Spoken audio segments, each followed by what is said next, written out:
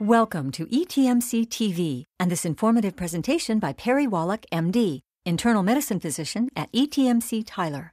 Dr. Wallach will discuss influenza and pneumonia. Thank you for choosing ETMC TV.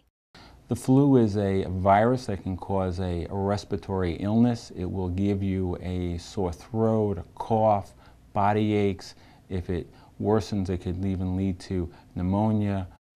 I would be more concerned if the patient was getting nauseousness, vomiting, couldn't keep fluids down, or the fever was high, more than 101. I think it's a good idea to go to the doctor because you want to treat the flu because it can be shortened. If you take a medicine called Tamiflu, you'll be able to shorten the duration of the flu by 1 or 2 days and hopefully prevent it from getting worse, leading to complications such as pneumonia. We swab the nose, and in about 10 minutes you can tell if they have the flu. The advantage of knowing this is there are medications that we can give them to help them get over the flu faster. There's 2 different medications. The first one we usually give is called Tamiflu. That's a pill. You take 1 pill twice a day for 5 days. The other is an inhaled medication. It's called Relenza. Relenza is given by an inhaler. It's given twice a day, and it will decrease the flu.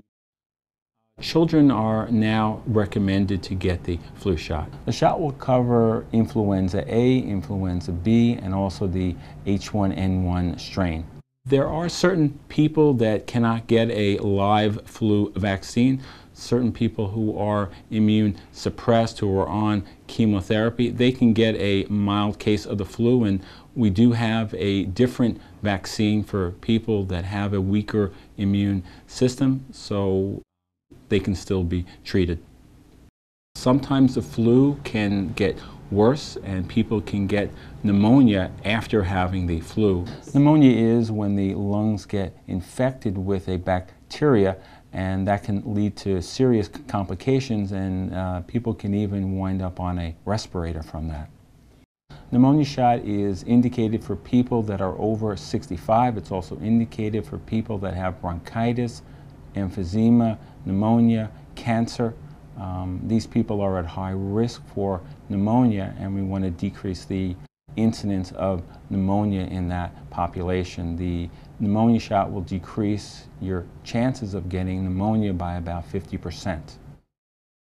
The people that are at risk for pneumonia are at the extremes of age. The people we're more concerned about for the flu are, once again, the very young, infants, older people over 65, people with cancer, people with AIDS, people with diabetes, heart problems, or other lung problems.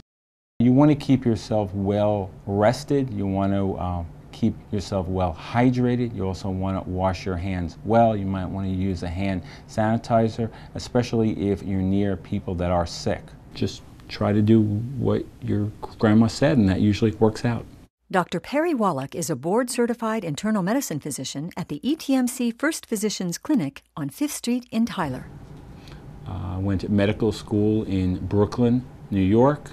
I did my residency at North Shore Sloan Kettering in Manhasset, New York. I went into private practice, and then I did extra training in physical medicine and rehabilitation at the Albert Einstein College of Medicine.